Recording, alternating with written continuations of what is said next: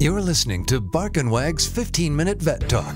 Each week, your host, Polly Requa, interviews veterinarians and individuals in the pet industry from across the nation answering pet questions. Bark and Wag podcast is produced weekly for your enjoyment, and show notes can be found at barkandwag.com under the podcast tab. That's BARKNWAG.com. Please remember to subscribe to Bark and Wag 15-Minute Vet Talk. Thank you for listening to Bark and Wag 15-Minute Vet Talk. Bark and Wag is dedicated to protecting our dogs through advocacy, education, and supporting like-minded dog lovers by selling custom pet products. Saving lives by selling collars, scrunchies, and swag. Please check out Bark and Wag's website, barkandwag.com. That's BARKNWAG.com to see the awesome merchandise. Bark and Wag collars and leashes, collar covers, and decorative bandanas are perfect for your pooch. For the owner of the house, we have t-shirts, sweatshirts, long-sleeve shirts, hats, and even coasters. We are expanding monthly, so be sure to check back. We love pooch ideas for podcasts and merchandise too, so send an email to polly@barkandwag.com with your suggestions.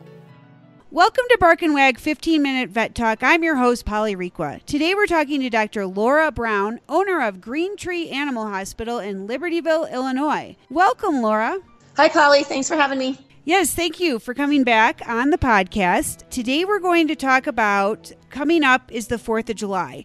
And I have had big dogs, little dogs. They all do not like fireworks and the noise and the excitement. And so I just wanted to find out how you... Oh, and one thing about living in Colorado, so we have a firework ban. So because of the forest fires, all of the towns are not allowed, or they've decided on their own not to have fireworks. That's a good idea. Yep. So on our end, my dogs love living here. Yeah. Right. But for everyone else, I wanted to find out how you can protect your dog and, what suggestions you have.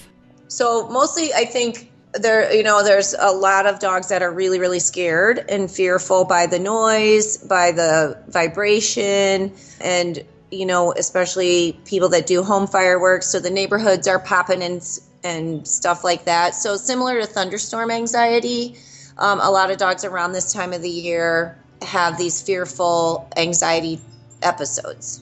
So a couple easy things to do would be, the fireworks are coming. Maybe the dog can be in a safe place that they like at home. Like maybe they like their crate. That's their little den. And you could put some music on, some white noise or something. You can, if they have a place they kind of like to hide in your bedroom or whatever, close the windows, close the blinds, turn on some music, turn on some white noise to just sort of distract them from that. Sometimes that works. You just got to do it kind of ahead of time. But some dogs, they're just so fearful and they're shaking in their boots and, panting and drooling and pacing and, obvious signs of significant anxiety that they need to have some form of anti-anxiety treatment. Okay. So that could be as, benign as there are some new holistic, not medicinal forms of treatment for anxiety. Like one thing is, it's a dog pheromone called Adaptil, Adaptil. It comes in a spray, it comes in a plug-in, it comes in wipes. And so plugging that in or spraying that in the environment, the dogs can smell it. You can't smell it, but it's a calming pheromone. So sometimes they'll get some benefit from that, and especially if you put them in a space that they're normally used to and use that as well, that may be enough. I always like to tell people to use that spray it in your car if you're traveling and they're not a big fan of traveling. We actually spray it on bandanas to give to the owners and have them put the bandanas on the dogs the second they walk in our door at the clinic, so they can maybe take a deep breath and not be as anxious about being at the doctor. So it's not 100%, but some dogs that are just a little bit nervous, that's all they need. The next step up is there's a couple forms of oral medication that you mix in their food.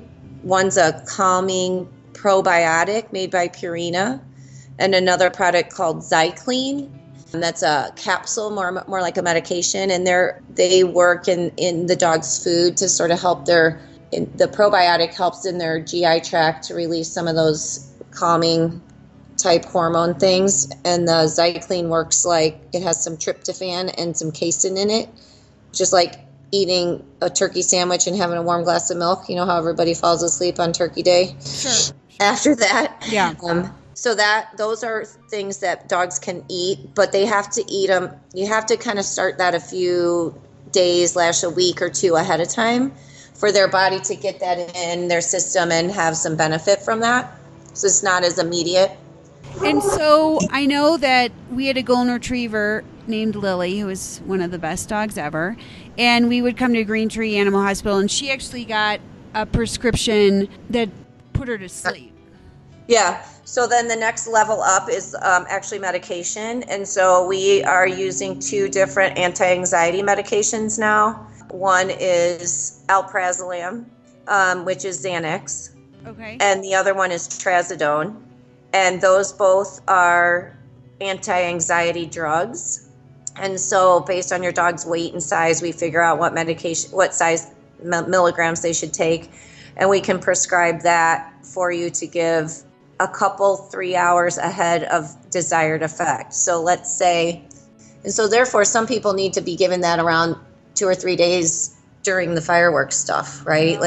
Not just on the 4th, but people start doing it on the night of the 3rd. So if the fireworks start at 6 p.m., you should be giving your dog medication at 4, maybe even sooner than that, so that it has full effect. Because if you try medication when they're already worked up and anxious, it does not work as well.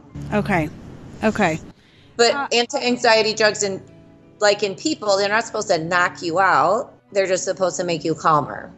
But because you're calmer, you may sleep. Right. Yeah. Blare the radio. Yeah. And then give the drug. Yeah. Did it work? Oh, yeah. Yeah. We really never had problems, but she would try to eat the door, Yeah. I mean, so we definitely had issues prior to the magic drug. And she was sleepy, but not knocked out. She could walk around and and then in the morning she woke up and, was fine. Yeah. Yeah. So those situational anxiety medications we also use sometimes for thunderstorm anxiety too. It's just, they all work better when you give them a couple hours ahead of time. Yeah, and one thing I want to say is don't bring your dog down to the park to see the fireworks. I mean, I have gone up and said to owners to go take your dog home. I mean, you know, when the dog is trying to get out of their collar, right? I mean, it's just horrible. Why would you subject your dog to that? Right, and maybe especially for first-time pet owners, and that's their first year, their dogs are old enough to do something like that. They don't think that might happen, but once it happens, the closer you get, the louder it is. The lights, the firework lights are bright. There's lots of people. That's a really, really anxious time for dogs. And so once you introduce them to that and have a bad experience, it's never getting better. Yeah, exactly. Ever. It's going to make for worse behaviors down the road. Right. Well, and then they have that noise fear on multiple things. Exactly. So, yeah.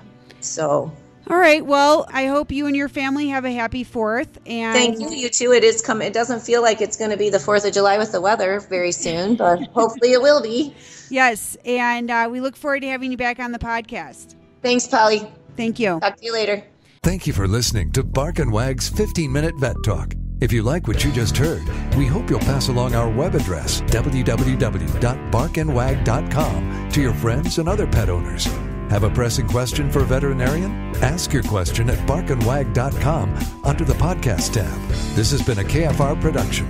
Join us next time for another edition of Bark and Wag's 15-Minute Vet Talk.